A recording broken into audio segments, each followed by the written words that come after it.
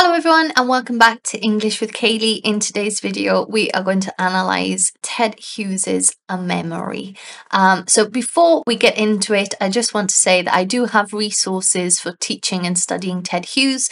You can find them on my TES account and also on my Teachers Pay Teachers. If you'd like this PowerPoint or any of the others, you can find them there will be links in the description below. So like always, we're going to read through the poem. There's quite a lot of important context that we need to consider for this particular poem. Then we'll look at the themes, we'll do a stanza by stanza analysis, but be sure to stick around right up until the end of the video, where I'll also give you an essay question that you can try and we can discuss in the comments below. So let's read A Memory.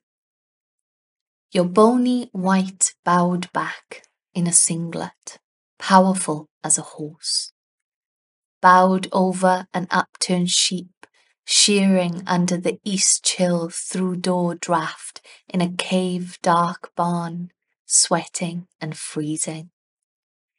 Flame crimson face, drum guttural African curses, as you bundle the sheep like tying some oversize, overweight spilling bale through its adjustments of position.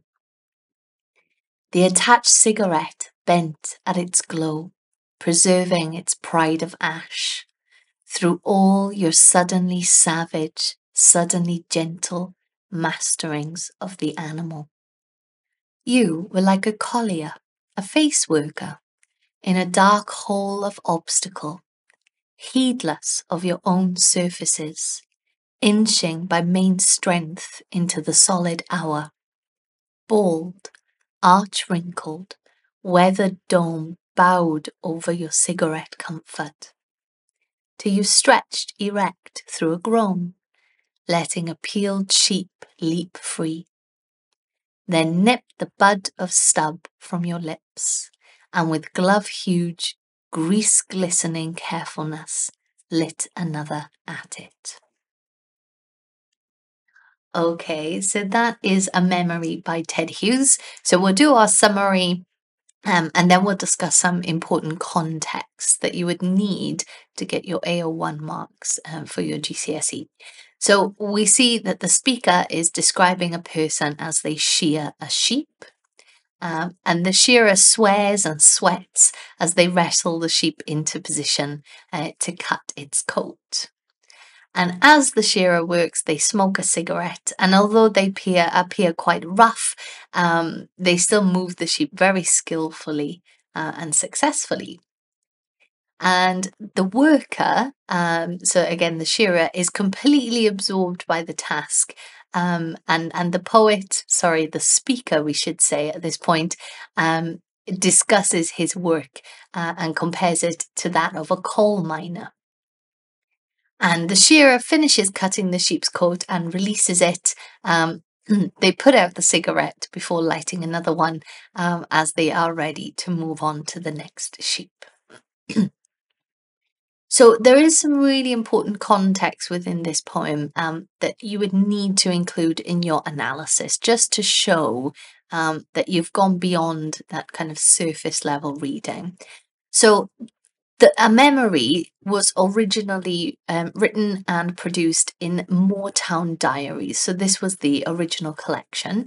And this was a poetic diary of everyday life working on a farm. Now, interestingly, Moortown Farm was owned by Hughes and it was managed by Hughes's father-in-law, Jack Orchard, until he died in 1975. Orchard, being a farmer, suggests his life was intimately bound with land and nature, and this poem specifically acknowledges this relationship between Orchard and his life and work on the farm. So actually the entire collection was dedicated to the memory of Jack Orchard, and therefore we can say that this poem acts as almost a eulogy to Orchard, a poem of praise and respect for a significant pastoral figure in Hughes's life. So there's a picture there of Ted and Carol.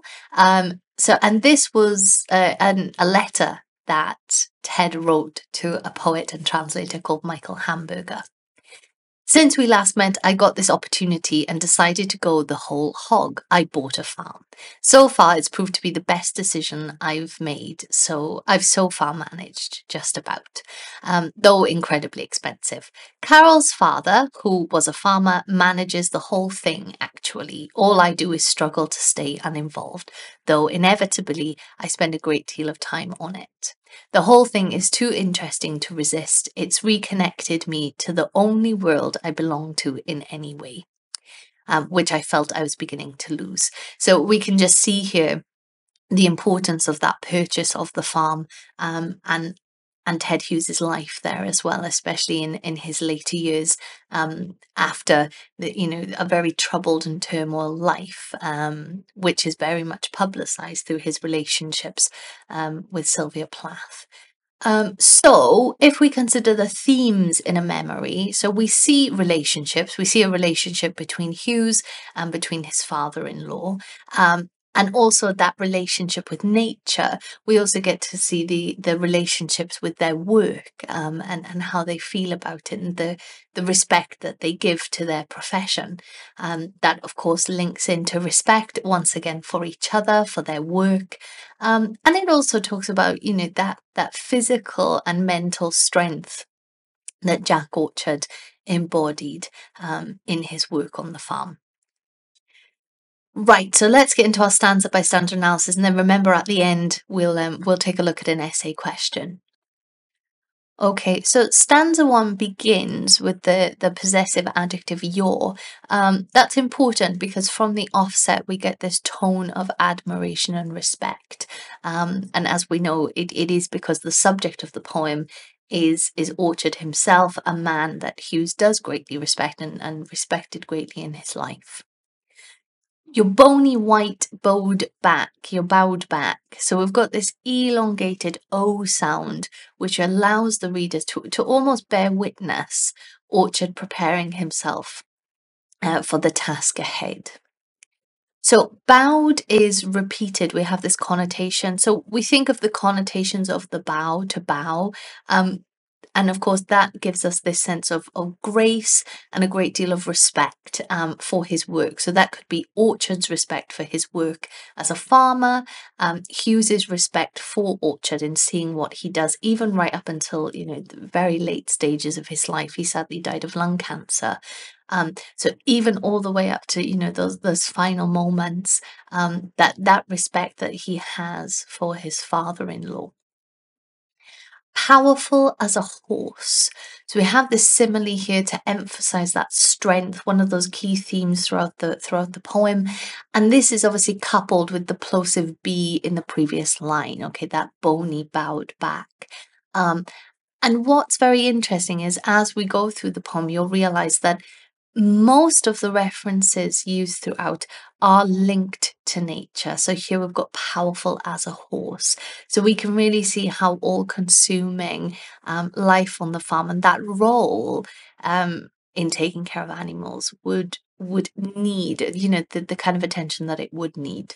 And therefore, Hughes uses all his references within that world, let's say. Bowed over an upturned sheep.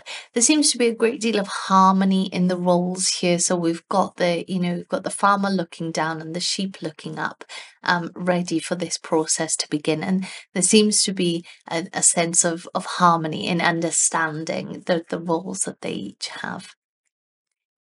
Shearing under the east chill through door draught, in the cave dark barn, sweating and freezing. So we get the sense of the challenging conditions that are being endured by the farmer here, again highlighting that strength that he omits.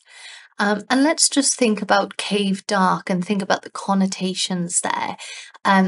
It really suggests that permanence of the job throughout time and history, in the caves and what people would do to survive, and you must consider how nature and animals link personally to Hughes's life as well. Hughes would often say that the farms, they're dwindling, and stand for a way of life that are now pushed to the the peripheral views. They're not seen as important, but actually it's one of those, um, ancient jobs that have helped people throughout the ages to live successfully. So we continue with stanza one. Stanza one has 8 lines, so much longer than the others. We'll talk about that a little bit at the end as well, when we discuss the form, the meter, and the rhyme. So the stanza continues: flame crimson face, drum guttural African curses. So we see these compound words used throughout the poem, and stylistically it's very apt because it adds musicality to this obviously a core memory, in it being called a memory, and such a vivid one at that. It does add that sense of harmony once again, the musicality to the moment.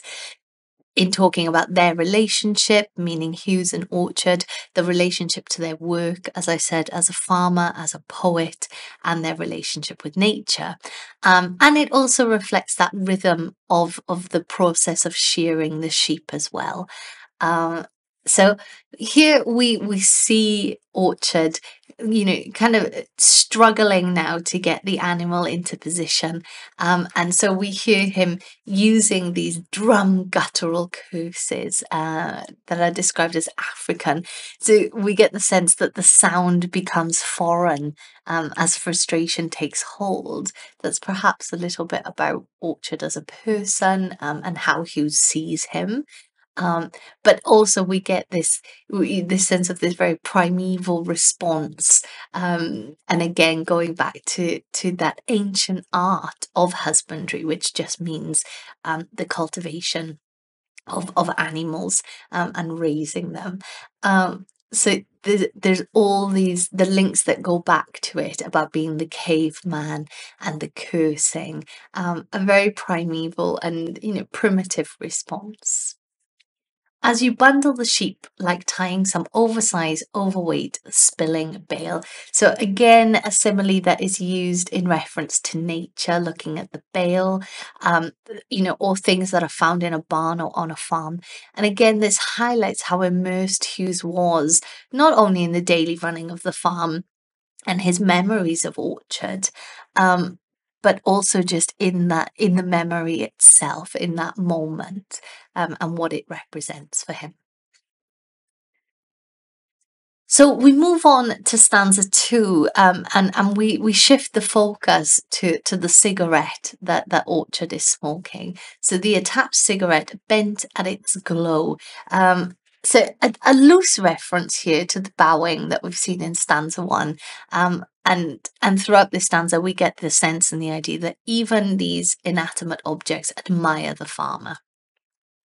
And that's echoed in the next sentence, preserving its pride of ash. So that personification of ash, and this idea of pride, like a pack or a pride of lions or animals. It shows how everything has a part to play in the shearing process, and once again highlights that admiration that the ash has for the farmer as well. And of course, this is an example of anthropomorphism, when we project personal feelings and thoughts onto inanimate objects. So this could reflect the feelings that Hughes himself has for his father-in-law, and the work that he does and did in his life. So that sense of pride and awe of watching this man work. Through all your suddenly savage, suddenly gentle masterings of the animal. So we have this juxtaposition of movements here. We've got this savage movement and then this gentle movement. And the savage movements are reflected in the sibilants. Okay, so we've got that S, S, and S, suddenly, savage, suddenly. But that contrasts with this abrupt stop in the word gentle. Um, so again, through words, being able to create that imagery so that we can visually witness watching Orchard in the process.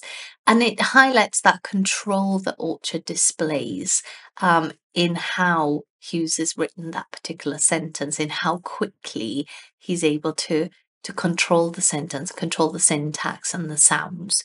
And of course that shows, Hughes's response to it, this sense of awe and wonder at watching this man work. And that kind of respect and awe is reflected in that enjambment, and the word choice of mastering, that he is the best at what he does. Okay. So we move on to stanza 3, a longer stanza again. You were like a collier, a face worker. So this is the time now where we do see a simile which references something outside of the barn, but it references coal miners, a job that began, in and around the 18th century. So again, that kind of ancient artistry and an ancient job, just like the role of cultivating animals and husbandry. So whilst it's outside of the farm, still very much links to this idea of these historical jobs and influences of the work. So a face worker, a face worker is actually somebody who would work the coal face, so extracting coal with hand tools many, many meters below the ground. So just showing the intensity and the difficulties of the work, and showing how those similarities pervade through both jobs. In a dark hole of obstacle, heedless of your own surfaces. So once again, just the demands of both jobs, not only physically but mentally as well. And inching by main strength into the solid hour. So we just get that sense that the idea is that the process is long, it's tiresome. Notice how this line here is slightly longer than the previous two, just highlighting the elongated time that these jobs, this work requires, and that you need, of course, both that physical and mental strength to continue into that final hour. Bald, arch wrinkled and weathered. So we just get this sense now of somebody that has, that it has become very frail and exhausted, especially with the word choice of weathered. And this obviously just goes to highlight the toll the work has taken over the years. And as we know, as I mentioned, Orchard died sadly of lung cancer. So that in itself, and just the work that he did, it is bound to take a toll towards the end of one's life. But he is bowed over his cigarette comfort. And then let's just take a look at the last two stanzas, so stanzas 4 and 5. Stanza 4 being the shortest of the stanzas, which we'll discuss shortly. But here we can see that Orchard can finally rest. So you stretch erect through a groan, and he lets the sheep free. But of course, we know by the end that he's simply preparing for the next sheep to come through. Letting a peeled sheep leap free. So again, that imagery which is rooted in nature, okay, almost like he'd peel an orange. So always taking us back and or keeping us within that realm of that world of nature and life and work on the farm. So as I said, this is the shortest stanza, and it reflects that very short break that is taken in that moment where he stands up, he lets the sheep go free, and he prepares for the next. So the stanza structure here is quite important. And then the final stanza, we see Orchard, nip the bud of stub from your lips. So these very monosyllabic words which echo that speed at which Orchard moves and the skills that he exhibits. So he, very, very quick to remove the cigarette and prepare himself for the next one. And with glove huge, grease glistening carefulness. So again, we've got these compound words that create such a rhythm within the lines. and highlights despite the complexity of the task, it's no problem for the farmer. He's very much used to it. The grease glistening, so we get this sibilance here that reflects that the oiliness and slipperiness of the situation. And yet, despite all the difficulties, we see him lit another one at it. And what's really important is that there's no end stop to the poem.